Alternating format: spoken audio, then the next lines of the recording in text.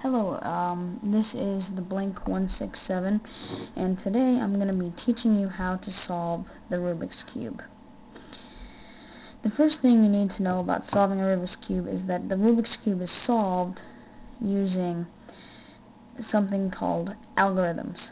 What algorithms are basically moves that if they are done the same moves over and over again, if they're done a certain number of times, the cube will go back to its original shape, or, well, it'll be solved. So, here, I'll show you an example.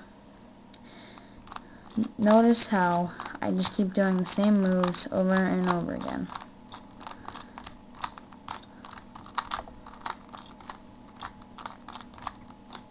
And it's solved.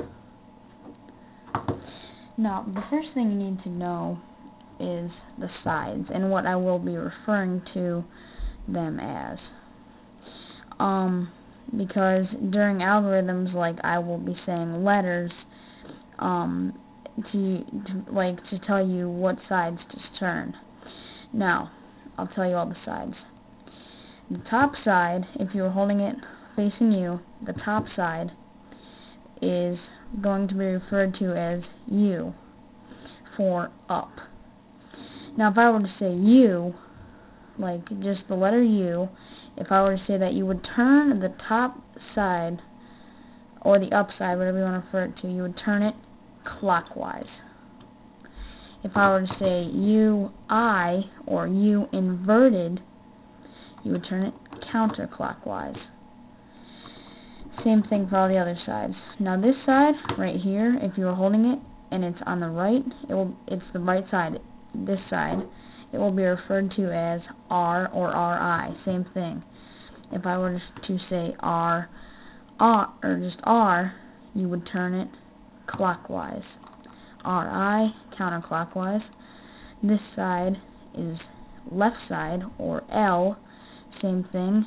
If I were to say L, you would turn it clockwise. LI, counterclockwise. This side, the front side, will be referred to as F or FI. Front. If I were to say F, you would turn it clockwise. FI, counterclockwise.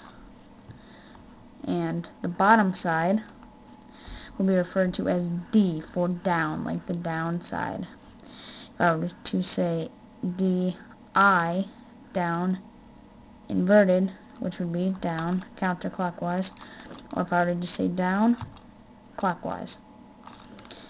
And the back side will be referred to as B. Well, in the method I use, I don't use the back side, but if you ever learn another method, B, clockwise, BI, counterclockwise. Same thing for each side. Now that you know the sides and the algorithms, what an algorithm is, it is now time to to scramble the cube. So we will go ahead and do that. And just scramble it up.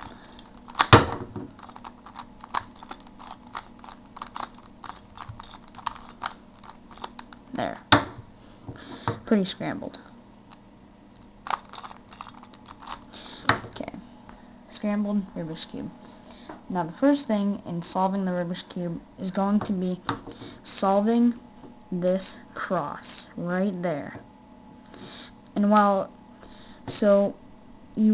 get the cross, what you want to do is you can start with any side, but for this demonstration, so that we're all on the same page, I'm just going to go ahead and start with the red side. You can start with the red side. I recommend doing that.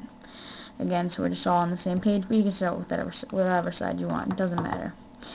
Now, to solve the cross, you're going to want to look for one of these pieces, like this piece or this piece or this piece to fill in. The centerpiece will never move, so just look for the red centerpiece, and then just look for these pieces to fill in. I'll go and find one. Here's one. Because if you were to swing that up, it would go right there. What you want to do is, because this is the red and the white bottom piece, you just want to swing this piece over to the right. And then to get it up here, all you gotta do is just swing it, just do the front side twice, and that will put that right there. And it will also make it so it's white and white. And then for this one you would want green and green. Now here's a perfect. Now you want it to be 2 colors, because you're just gonna need that for the future. Here's a perfect example of where you find the piece. You have red and blue. This is a piece that would go right here. You swing it over to the right place. You turn it up, but whoa, it's flipped the wrong way. See, this is red. Red needs to be here, and blue needs to be right here. Well, this is where your first algorithm comes in. This algorithm goes like this. You have the piece right here. It just needs to be flipped. This algorithm is front inverted, up, left inverted, up. And it got it there, and it didn't mess up the white side, but it got it there, and now we have those first 2 pieces. Now knowing these two, now knowing that algorithm and getting it into the right place the other way by just swinging it up, getting it underneath the right color, you should be able to solve the cross. So I'm going to go ahead and solve the cross. There. Now once you've solved it, you should have the cross, and then you also have these bars. Now the next step in solving it is to solve these 4 corner pieces right here. To do this, what you're going to want to do is find a corner piece that will go there. Like, look for a red piece. Here, I found one right there. Notice this is the red, the white, and the blue corner piece. So you want to swing that over to the red, the white, and the blue just corner. And now to solve this, you're going to need to know this algorithm to get this piece up to here. This algorithm goes like this: right inverted, right, down. You're going to need to do that a certain number of times to get this piece to where it needs to be. So you're going to want this red part right here facing up right there. So do it again. Repeat it as many times as you need to get the piece right there. Again, that algorithm is right inverted, right, down. And there, you'll see, we have it. And it goes blue, blue, and then white, white. And then you're just going to want to find another red piece. Found one right there.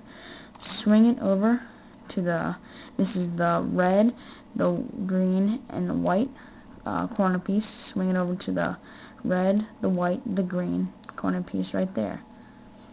And you're just going to want to do that right inverted, right, down algorithm again to get that corner piece into the right position. And there, we have it. Now, just solve the rest of those again. Bring it down here. Do the right inverted, right, down algorithm. And one more corner piece to solve.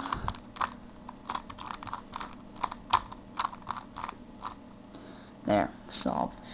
Now, if you did it correctly, you should have this entire side solved. But also, you'll notice that even that besides just having the side solved, you also have the first layer solved, as well as the middle pieces all lining up with the corresponding colors.